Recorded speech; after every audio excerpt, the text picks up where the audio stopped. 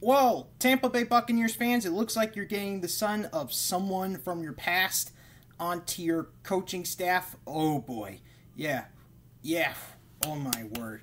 So, Brad Idzik, the son of John Idzik, is coming onto your coaching staff as the new wide receiver coach of the Tampa Bay Buccaneers.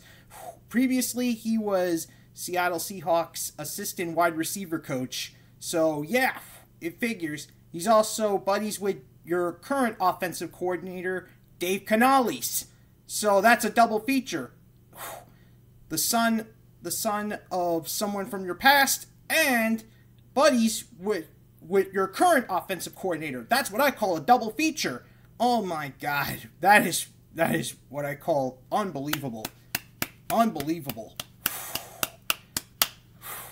Now the question is, what is Brad Idzik going to bring to Mike Evans, Chris Godwin? Oh my God, yeah.